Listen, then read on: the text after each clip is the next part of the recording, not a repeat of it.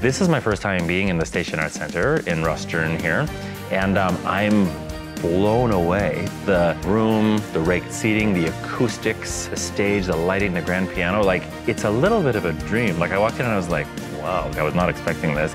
And then I thought, wish all communities would have a theatre like this. Then I realized, well, no, if they did, this wouldn't be special.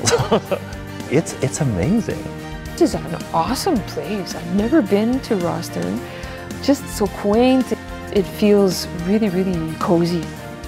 This tour we're on right now through the organization of Saskatchewan Arts Councils, they've now for 50 years been promoting music and the performing arts in places that aren't Regina and Saskatoon. And it's allowed the performing arts culture to thrive in a lot of these rural places. The station is a really special place because it's a 1902 heritage building, so it's the original train station that was here in Rosthern. What's important today is it continues to be a hub. It's a place where people can gather and experience top-notch arts experiences. It's a wonderful spot for people to share art and ideas.